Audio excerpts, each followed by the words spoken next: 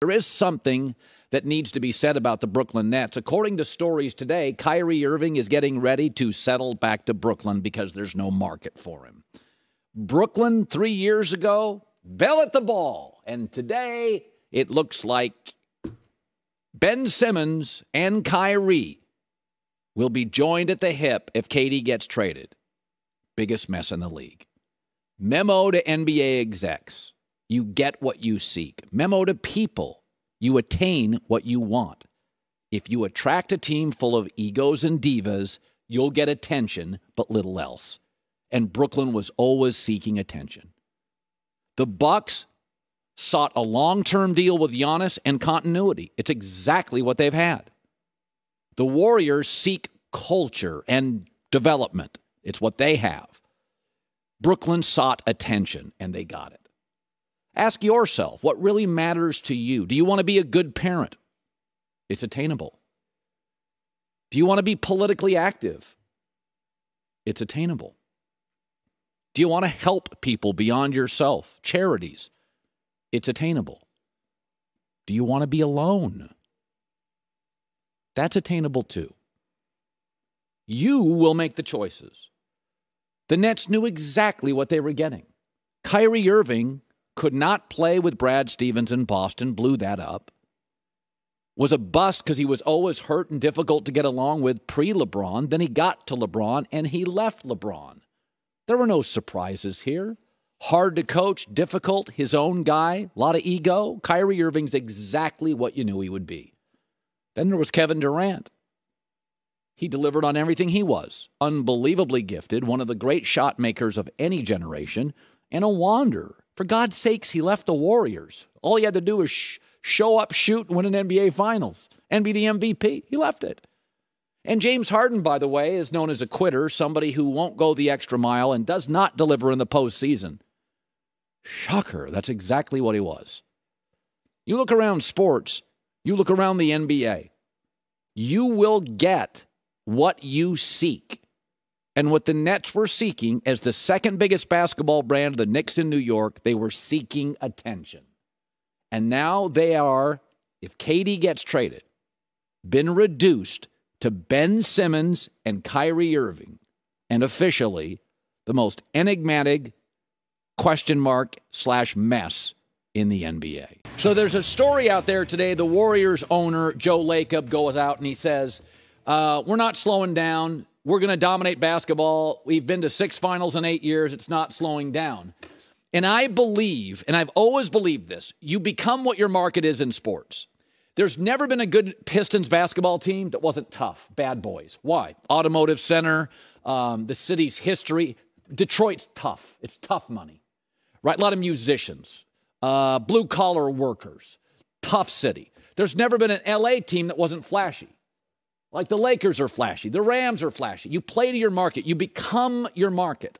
New York is rich and powerful. If you look at New York teams, the Yankees spend the most money. The Giants spend money poorly, but they've always been a team that leans into the wealth. And so I was thinking, now Boston's a great example. So Boston's a highly intelligent city. MIT, Harvard. I think there's like 30 or 50 universities within the footprint around Boston. It's one of the smartest cities in the country. What does that mean? It's important to be smart. It's a historic city, politically and in sports. A lot of power brokers. I think Ben Franklin at some point I think he was from there, wasn't he? Anyway, let's move on. The point being is when you win in sports in Boston or politics, intelligence is really valued. Red Sox went early on analytics. Belichick and the Patriots always valued intelligence. Similarly, the Celtics, you got to win the trade, draft and develop. It's not about spending the most money, and they have a lot of money. But what's valued in Boston is intelligence and passion. And so back to the Warriors and Joe Lacob. So San Francisco.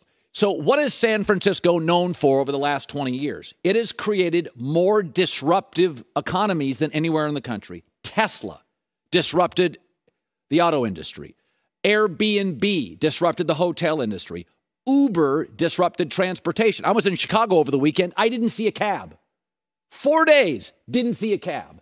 DoorDash, Facebook, Netflix, totally disrupted, created streaming, disrupted television. Fitbit, GoPro. And I think Joe Lacob, because he's in that world and has had his wealth, a lot of it as a disruptor, and that's what really Silicon Valley is. It's an economic disruptive hub. They create businesses that shatter, recreate, reinvent, or blow through taxis and hotels and things we always thought to be true.